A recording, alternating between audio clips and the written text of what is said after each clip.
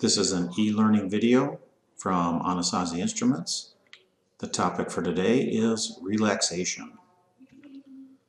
Our objectives for today include learning how to read pulse programs and why relaxation delays are important, different relaxation mechanisms that need to be looked at in order to get good quantitative data, and how to measure T1 relaxation times.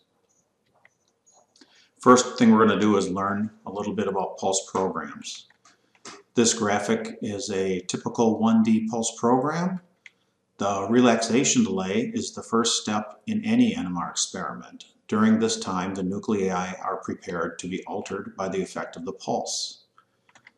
A radio frequency pulse excites all the nuclei in the sample. If we're doing proton NMR, it excites all the proton. If you're doing carbon, it does all the carbon. The pulse width is measured in microseconds, but usually referred to in terms of a tip angle. It wouldn't be unusual to see 90, 135, 180 degree pulses. Data is collected during the acquisition time, and the digitized signal then gives the free induction decay.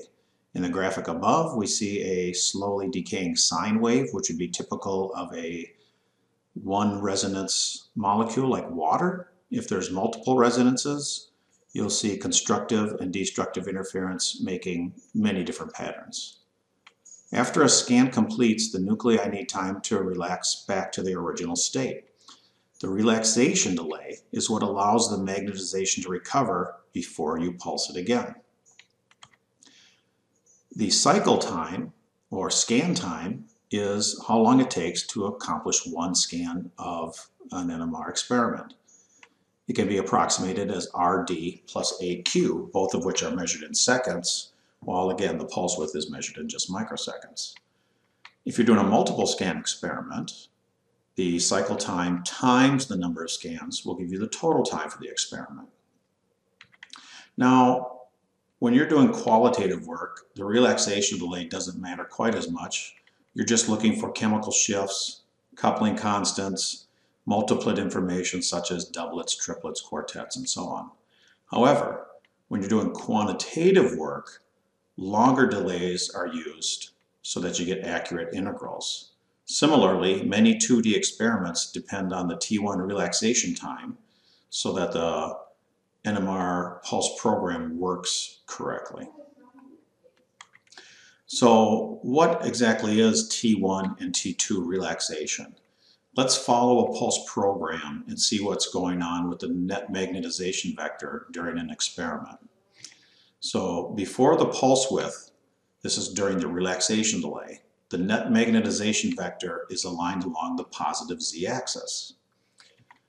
After the pulse, the net magnetization vector is tipped into the xy plane. Only magnetization in the xy plane can be observed in an NMR experiment. We can't see net magnetization aligned along any part of the z-axis. The nuclei begin to precess in the xy plane, and the intensity of the signal decays over time. This decrease in the magnetization vector that's in the xy plane is called transverse relaxation, and its measurement is called T2 relaxation. At the same time, there is an increase in the net magnetization along the z-axis. This is called longitudinal relaxation, and its measurement is called the T1 relaxation time. Both of these are going on simultaneously. When the acquisition is complete, further relaxation can occur during the relaxation delay.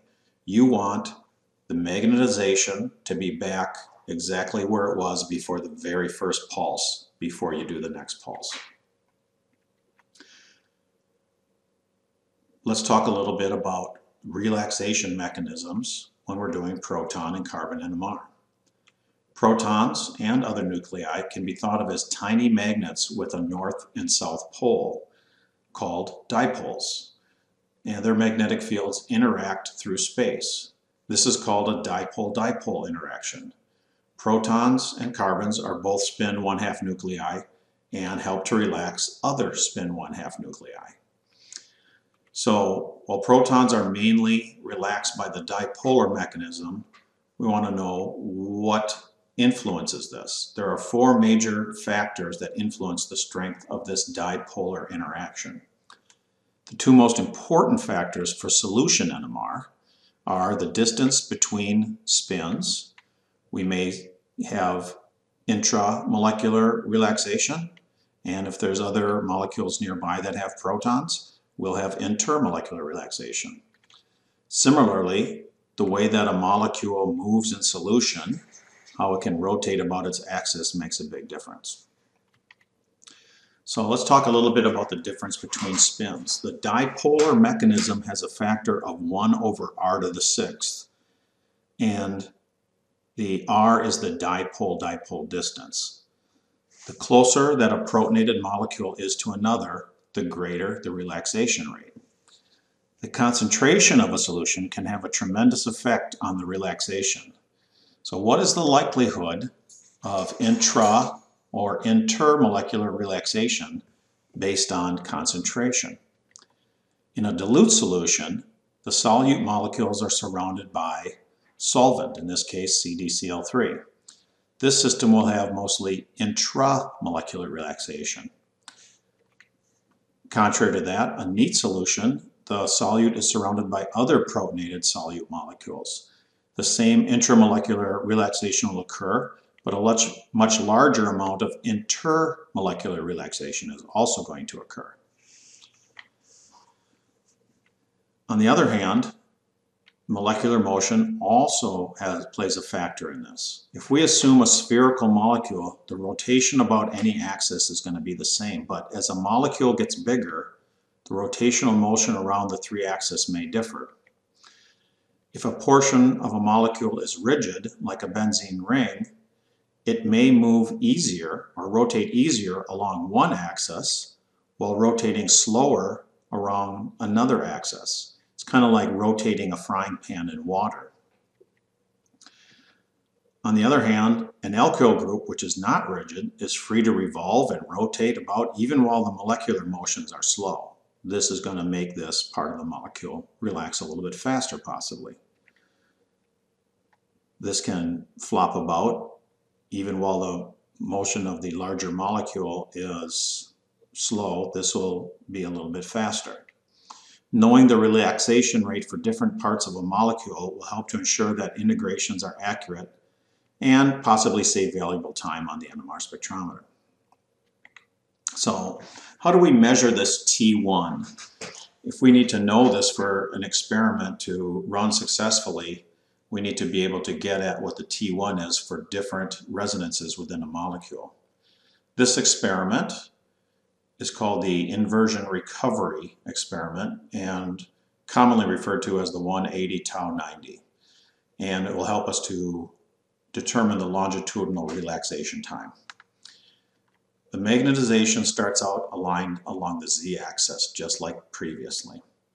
We pulse with a 180-degree pulse, and this inverts the spin populations. We see the net magnetization along the minus z-axis now.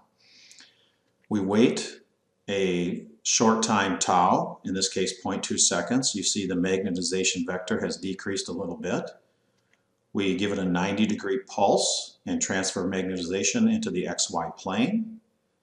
Notice that we pulsed it clockwise along the minus y-axis, and our peak is pointing down.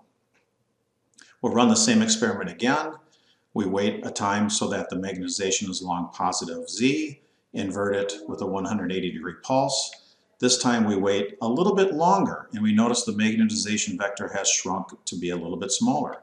When we pulse this into the XY plane, we get a little bit smaller peak than we previously did. We run the experiment again. This time we'll wait a little bit longer. Our net magnetization has gotten smaller. We pulse it into the XY plane. We're getting smaller and smaller signal. We keep doing this several times. Here we've got a positive peak. We run it again, and we keep doing this until the last couple experiments are fully relaxed experiments similar to if we had just run a 1D experiment. So what are the results of this experiment? When we go to process the T1 data, for each resonance of a molecule, we can calculate a different T1 relaxation time. But even just looking at this array, there's a little bit of information that we can garner. Notice the middle spectrum. Some of the peaks in the middle spectrum are already right side up, and some are still inverted. If we look at the structure of this molecule, we'll see that this is propylbenzoate, and the different resonances are part of the benzene ring on the left and the alkyl group on the right. If we look at the T1 times, we notice that the T1s for the alkyl group are significantly smaller than the T1s for the benzene ring. This is to be expected a little bit because of the molecular motion. So different resonances within a molecule can have vastly different relaxation rates. If you're going to be doing some experiments that require knowledge of T1, you'll be wanting to run the T1 experiment, the inversion recovery experiment, so you can get accurate T1s before starting an experiment. So what have we learned today? We learned a little bit of how to read pulse programs. We looked at a 1D pulse program and an inversion recovery pulse program. We talked a little bit about the dipole-dipole mechanism and how bond distance and molecular motion affect the relaxation rate. And we learned to analyze an array and measure the T1. Thank you for your time.